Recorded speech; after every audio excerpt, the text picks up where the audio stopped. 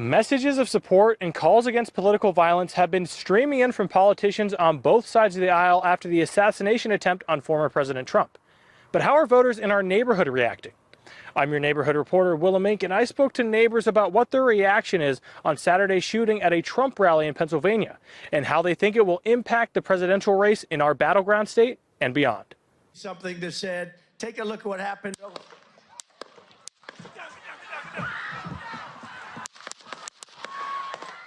I was actually watching it live out of curiosity, and I was stunned.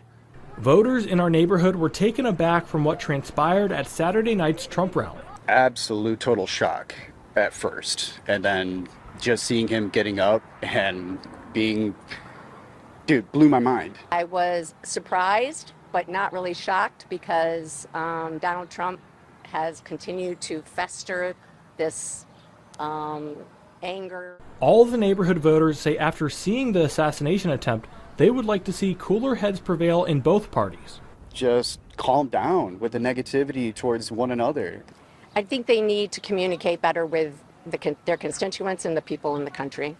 Independent voters like Tim Gunther have been frustrated with this election cycle. It's ridiculous. I hate it.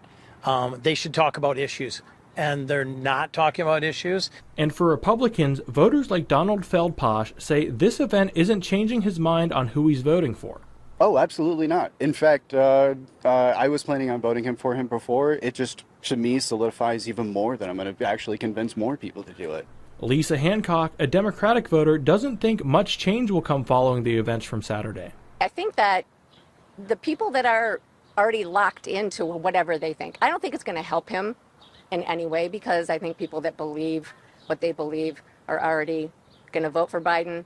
With the presidential race just 4 months away, voters continue to see the importance this race has. Well, the race is the most interesting one I've seen in a long time. I think it is the race of the century. In Lansing, I'm your neighborhood reporter, Willa Mink, Fox 47 News.